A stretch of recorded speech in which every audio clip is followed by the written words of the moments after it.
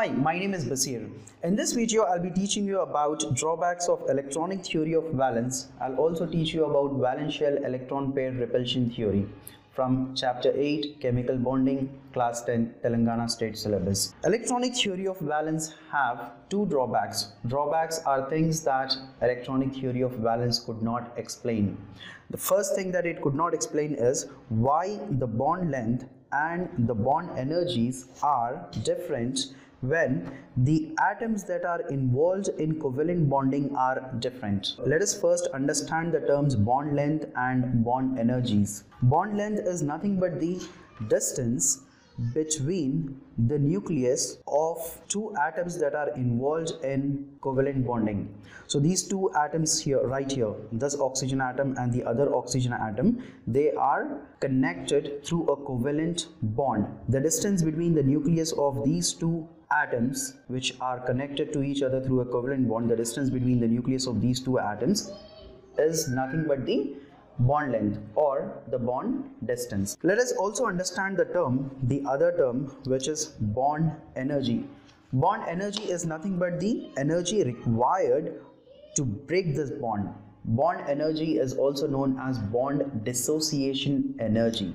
So bond dissociation energy is nothing but the energy that is required to break this covalent bond. So the first drawback that electronic theory of valence could not explain is it failed to understand why the bond length and bond energies are different when the atoms that are involved in covalent bonding are different. The charge of the electron is negative and the electron of oxygen should not be different from the electron of hydrogen. So a covalent bond is being formed by sharing of two identical electrons, two electrons which are no different from one another. So if the electrons that are being shared are not different at all, the electron of oxygen and the electron of hydrogen, they are one and the same, then why the bond length and the bond energy is different? Practically it has been found that the bond length and the bond energies are different when the atoms that are involved in covalent bonding are different. Let us see this chart right here.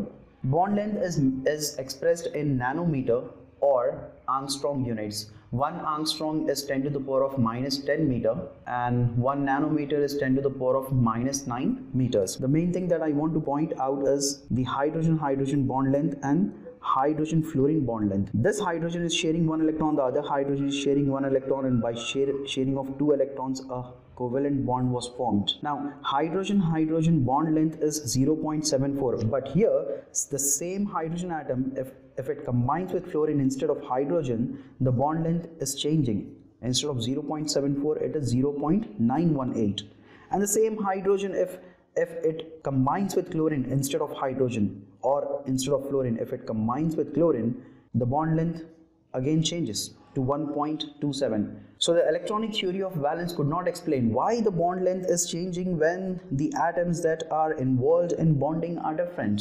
When hydrogen is combining with fluorine, the bond length is 0.918, but when hydrogen combines with chlorine, the bond length is 1.27. Bond energy is expressed in kilojoule per mole units. So hydrogen-hydrogen bond energy is 436 kilojoule per mole, while the bond energy between hydrogen and fluorine bond is 570 kilojoule. If hydrogen is combining with chlorine, then the energy that is required to break this bond is 432 kilojoule per mole. So we see that the bond length and the bond energy, they are changing when the atoms that are involved in bonding are different. The bond length and bond energy is different when the atoms that are involved in covalent bonding are different. That's the first drawback of electronic theory of valence. That's the first thing that electronic theory of valence could not explain. The second drawback that electronic theory of valence could not explain is that it could not explain why the chlorine beryllium chlorine bond angle in beryllium chloride is 180 degrees. Why the bond angle in boron trifluoride is 120 degrees? Why the bond angle in methane is 109 degrees 28 minutes? Why the bond angle in ammonia is 107 degrees 18 minutes? Why the bond angle in water is 104 degrees 31 minutes? By not being able to explain the bond angles, it wasn't able to explain the shapes of the molecules also. Before you understand the term bond angle, I would like you to understand the term central atom. Now in this diagram here, let's concentrate on this diagram right here. Boron is connected to 3 fluorine atoms through single covalent bonds, right?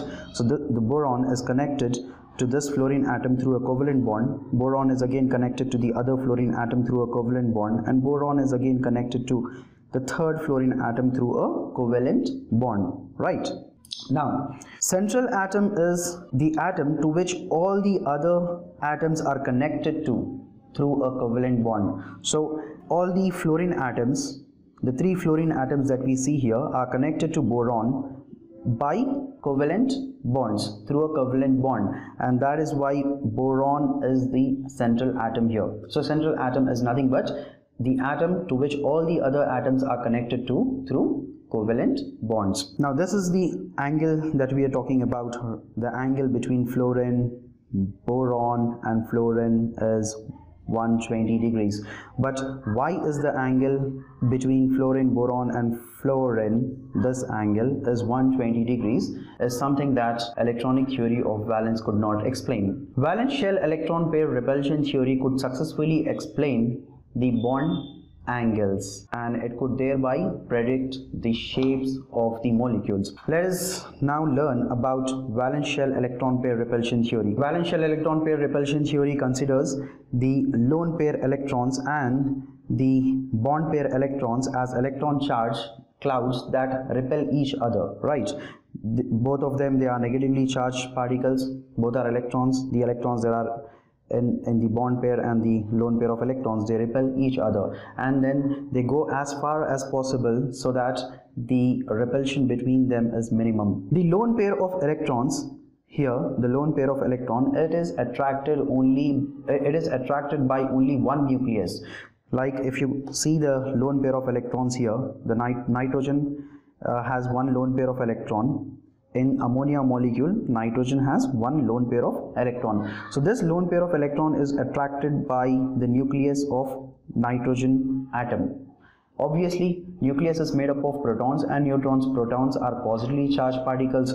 Positively charged particles will attract the negative charged particles, right? Opposite charges, they attract each other. So these two electrons that you see here, the lone pair of electrons, the pair of electrons which are not involved in bonding, are known as lone pair of electrons, right? So these lone pair of electrons are attracted only by the nucleus of one atom, which is nitrogen itself. But the bonded pair of electrons, these two electrons that you see here, this pair of electrons is the bonded pair of electrons. This bond pair of electron is attracted by nitrogen by the nucleus of nitrogen atom, and they are also attracted by the nucleus of hydrogen atom. So the bond pair electrons are attracted by the nucleus of both the atoms, while the lone pair of electrons are attracted by only one atom. And that is one reason why the lone pair of electrons will occupy larger space around the central atom. Valence shell electron pair repulsion theory says that by counting the number of electrons in bond pairs and lone pair, will be able to predict the arrangement of the electrons around the central atom, and by doing so will be able to find out the shape of the molecule. Let us consider the formation of beryllium chloride. In beryllium chloride, beryllium is connected to the two chlorine atoms by single covalent bonds. So the central atom beryllium has two covalent bonds. We know that the electrons in the bond pair, they repel each other. Obviously, electrons are negatively charged particles, and like charges, they repel each other. Therefore, the electrons in the bond pair, obviously, they should go as far as possible. They should stay as far as possible so that the repulsion is minimum. So valence shell electron pair repulsion theory says that if the central atom has two bond pairs without any lone pairs on the central atom, then the bond angle has to be 180 degrees. If the central atom has three bond pairs, 1, 2, 3, three bond pairs, and no lone pairs on the central atom, then the bond angle should be 120 degrees.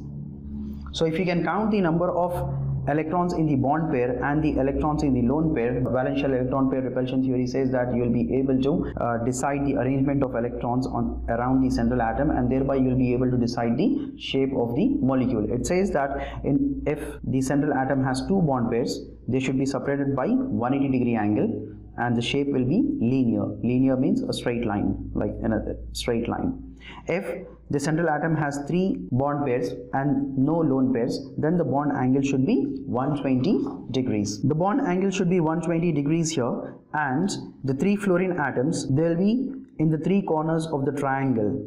Boron trifluoride molecule is, the bond angle should be 120 degrees, and the fluorine atoms, they are at three vertices of a triangle. So the shape is trigonal planar. Let us closely look at beryllium chloride and boron trifluoride. In beryllium chloride, we see that we have beryllium now have 4 electrons, which means it is not achieving octet. Octet means it should have 8 electrons in the valence orbit, right? Beryllium is forming beryllium chloride, but beryllium is not able to attain octet. It is not able to have 8 electrons in the valence orbit. It is only having 4 electrons in the valence orbit after the covalent bond formation. So such molecules are known as electron deficient molecules. Deficiency means they are lacking in something, right? Boron trifluoride. Boron, after the formation of boron trifluoride, boron has 2, 4, 6 valence electrons. It is also not attaining octet.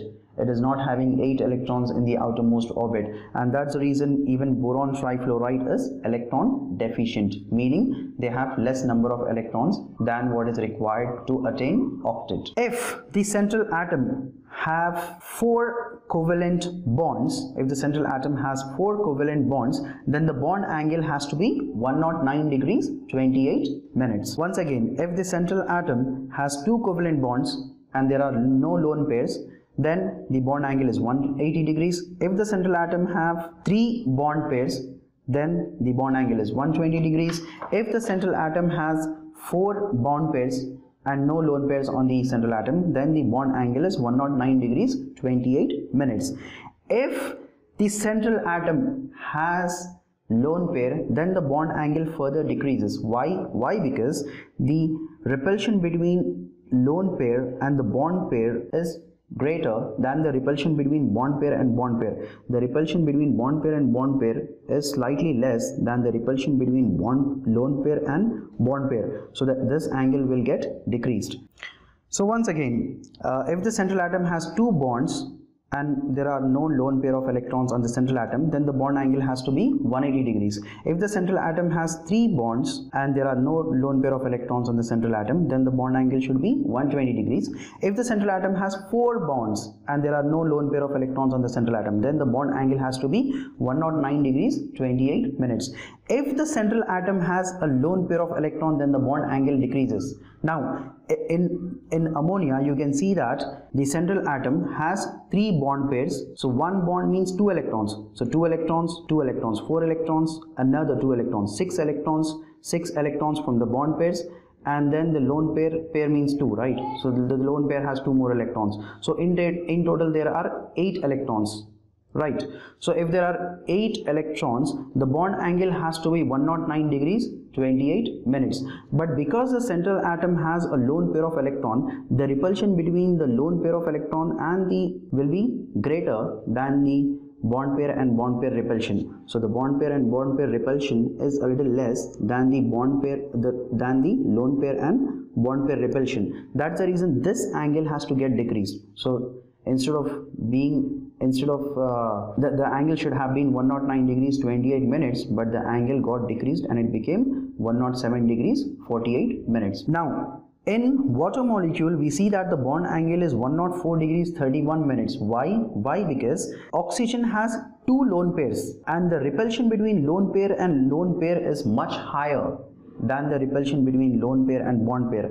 I will give you the sequence here. Lone pair and lone pair repulsion is greater than lone pair and bond pair repulsion. Lone pair and bond pair repulsion is greater than bond pair repulsion. So lone pair and lone pair will have very high repulsion. So this lone pair and the other lone pair, they have very high repulsion. When they repel each other, the bond angle will get further decreased. So from 107 it gets further decreased to 104 degrees 31 minutes, right? So there is slight distortion in the angles when there are lone pairs on the central atom. These charts have been prepared by Sumaya and Mariam. Video editing is done by Faisal Khan. I'll see you all in the next video. Until then, goodbye.